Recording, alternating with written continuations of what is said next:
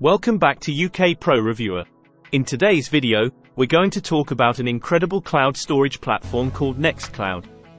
If you're tired of relying on services like Google Drive or Microsoft OneDrive and want more control over your files, then you're in the right place.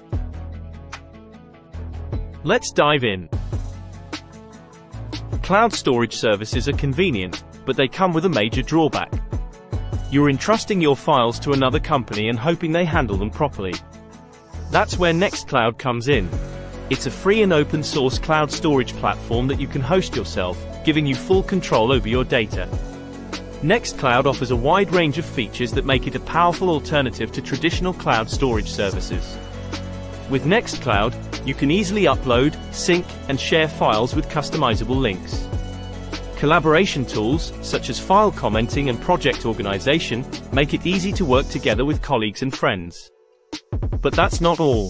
Nextcloud can be extended with various apps, including a photo viewer, video player, encryption tools, and more.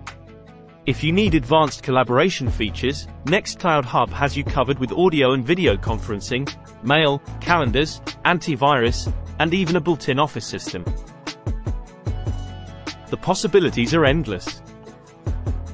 Now, let's talk about how you can run Nextcloud. There are a few options available. You can host the server on your own hardware, creating a private and secure setup. Another option is to choose a Nextcloud provider, which gives you online storage with varying capacities. And finally, you can sign up for a web hosting plan and install Nextcloud on your web space, which is what we'll focus on in this video. When it comes to web hosting, there are many providers to choose from. We recommend looking for plans that include Softaculous, an excellent auto-installer platform that supports Nextcloud. Hostinger is a great example, offering easy installation and even providing a refund deal through our exclusive partnership. Nextcloud system requirements are similar to other web applications, such as PHP, a MySQL or MariaDB database, and Apache or Nginx as the web server.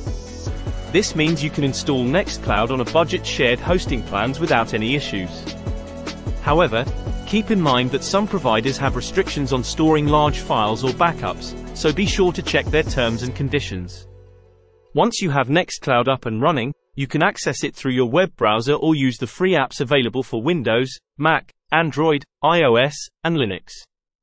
The browser interface provides a clean and user-friendly experience, allowing you to view, manage, and share your files effortlessly.